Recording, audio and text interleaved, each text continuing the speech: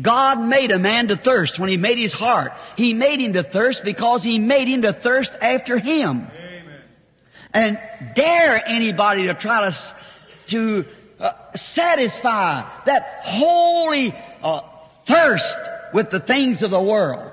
That was putting you to thirst after Him. As a heart panteth for the water brook, my soul thirsts after Thee, O God. Amen. Praise the Lord. It's not that I'm angry with the church. I'm in love with the church.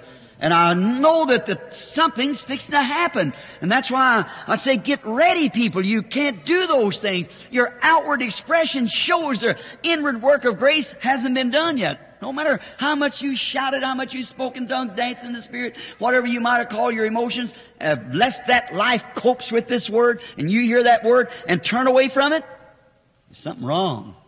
The Holy Spirit in you will always punctuate the Word with Amen. It's the truth. See? That's right.